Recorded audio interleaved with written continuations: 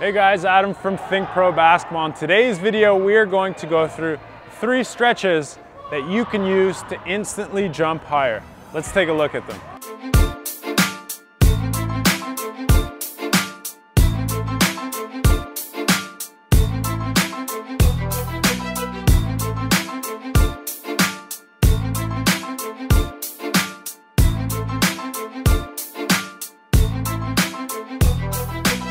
The 3 stretches that we're going to go over are going to focus on 3 areas of your body. The first is your ankles, and that's exactly what this stretch is going to do. We're going to work on stretching out your Achilles tendon. This is the back part of your lower calf, all right? So Aaron is going to demonstrate here.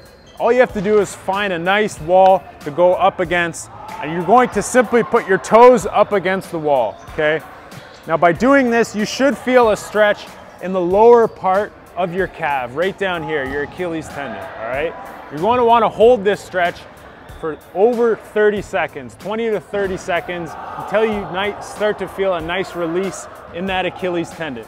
Now you'll notice Aaron is keeping his leg nice and straight here, all right? The next variation that we're going to do after you've done both sides, keeping your legs straight, the next variation that we're going to do is we're going to bend our knee and push our knee towards the wall, okay? This is going to target a different area of your Achilles tendon and of your calf, okay? Once again, this is going to increase range of motion and mobility throughout your ankles so that you can increase your vertical jump by exploding and transferring energy and forces through your body, down through your ankles, into your feet, and out through the ground. So work on both straight-legged Achilles tendon stretch and a bent-legged Achilles tendon stretch. Let's take a look at it.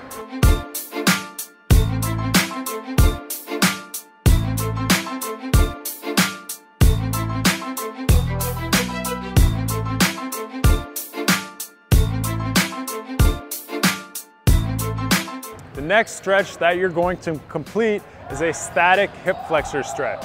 Now the hip flexor is the front areas of your body, the front of your hips, all right? And these are important to keep nice and loose because during the vertical jump, it's a triple extension, meaning if I'm just gonna turn Aaron sideways here and coil him like he's going to jump, you need to be able to have these hip flexors, what we like to call put to sleep, so that they are not activated and resisting your triple extension of your vertical jump. When Aaron goes to extend his hips during the triple extension of the vertical jump, he needs to be able to swing those hips forward, all right? If these hip flexors are tight, they are resisting this triple extension movement. So to put them to sleep and to keep them nice and loose, we're going to do a static hip flexor stretch. Aaron is going to simply get down on one knee on the ground. You can use a towel or something so that you're not injuring or hurting your knee on the ground. Aaron's going to stay in a nice upright position. He's going to bring both arms up overhead, and you should feel this stretch right in this front hip section, okay? You do not want to lean back, all right? Do not lean back. If you need to increase the difficulty of the stretch, you can simply lean over your forward knee, okay? So what this is doing is once again stretching out that hip flexor here,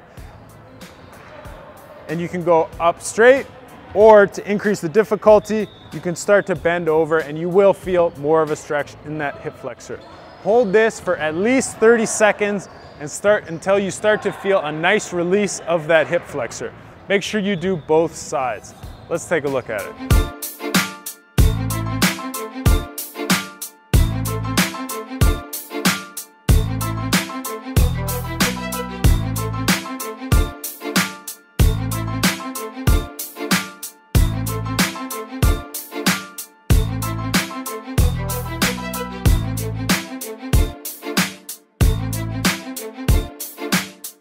For our next stretch, we're going to be using a full body stretch that emphasizes opening up your lats.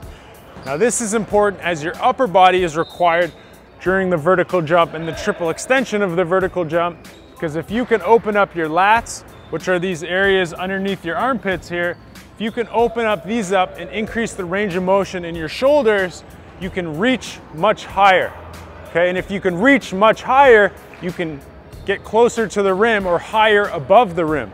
All right, so for this stretch, we've put a pole on the ground, and the simple purpose of the pole is to have something to put your toes on, okay? This is going to help activate and stretch out that Achilles tendon again. So if you don't have a pole, you can use anything. You just need to get your toes elevated, okay? So Aaron is going to start by putting his toes on the pole. He's going to use a pole or any type of structure right in front of him where he can grab onto, okay? And this is important as he needs to be able to pull and stretch out those lats of either side of his body. So Aaron is going to go into a deep squat, which is going to stretch out his Achilles tendon, and he's going to pull on the pole. You should feel this in your lats, okay? Right in the back, below your armpits, all right? He's going to sit down in that low squat position and just hold it, okay? This is a great full body stretch to work on increasing range of motion and mobility. So let's take a look at it.